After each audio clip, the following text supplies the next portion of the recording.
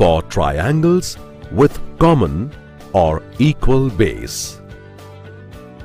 In this case, the two triangles, triangle XYW and triangle YZW, share common base, that is WY.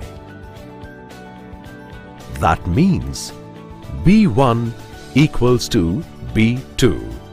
Then, area of triangle XYW upon area of triangle YZW equals to A1 upon A2, which equals to H1 upon H2 multiplied by B1 upon B2.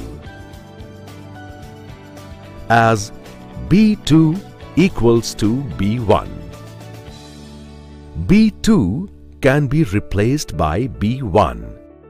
So, H1 upon H2 is multiplied by B1 upon B1. So, A1 upon A2 equals to H1 upon H2.